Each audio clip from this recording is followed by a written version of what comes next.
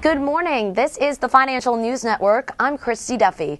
Oil got a small boost Thursday, settling at $88.37 a barrel in New York, up 9 cents after a drop in U.S. jobless claims bolstered confidence that the U.S. economy is improving and will need more oil in the future.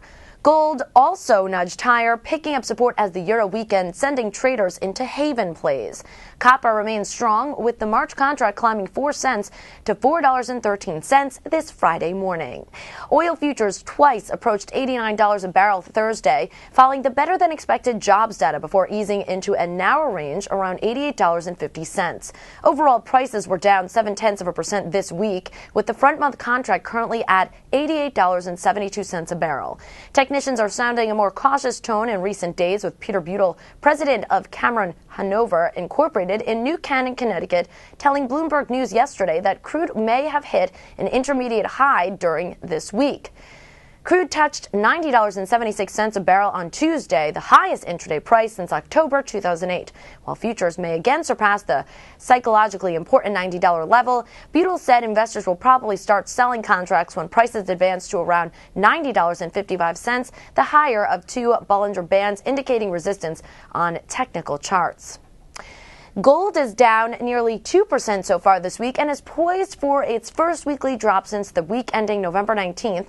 Silver likewise has backed down after reaching a 30-year high Tuesday, settling yesterday at $28.77 or nearly $2 an ounce, lower than the December 7th peak. At last look, February gold was down $1,390.80 an ounce, down $2.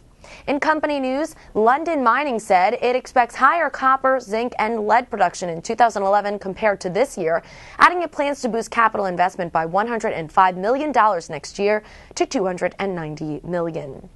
Also, Air Products and Chemicals said it made its best and final offer yesterday for rival industrial gas supplier Airgas, bumping the price by 7% to $5.9 billion or $70 a share. That's still below the $78 a share Airgas previously said it was worth.